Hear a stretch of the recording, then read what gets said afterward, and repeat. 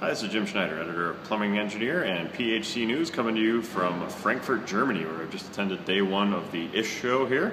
I have to say, everyone told me it would be really big and you really expect a lot of walking and all that kind of stuff, but my goodness, I had no idea. It's really difficult to prepare for just how big this show is. I mean, for those of you used to going to trade shows in the U.S., imagine about 10 McCormick places, all full of exhibits. This thing is just absolutely enormous and really, really incredible. Some really amazing exhibits here. I just scratched the surface today on day one, but got to see some really cool new technology and talk to a lot of folks. Stopped off to visit the good people in Viessmann and saw some, well, a couple different things there. First of all, some really interesting alternative energy solutions they're offering, doing things like energy capture from biogas and heat, actually creating heat from ice, which is, or storing heat with ice. It's a really amazing head-turning kind of concept. But also they've got some, they have some condensing boilers for the U.S. market and an upgrade of a boiler that they had been offering here. So that's something new from them. I also met with folks at Baxi, and they've got, for the European market, a really interesting hybrid system that combines a condensing boiler with a heat pump, and also it involves solar in the running of it and some solar thermal. But for the U.S., they've got a couple products. Baxi Duotech is a condensing boiler with a system called GAC, which stands for Gas Adaptive Control.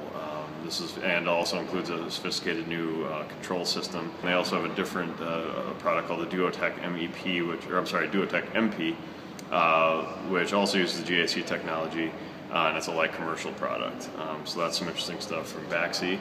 Met with some folks at Buderus, and they've got a lot of solar solutions they're showing here. A lot of solar to be seen at this show. Obviously, we're in Germany, and solar is pretty big here. From Buderus, they have an easy control, a new software that they have. It's kind of like run on iPads, iPods, that kind of thing, tablets, so you can control your systems that way.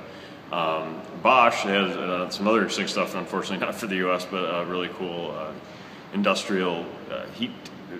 Waste heat, basically. Waste heat from industrial applications can be captured and turned into energy, which is pretty cool.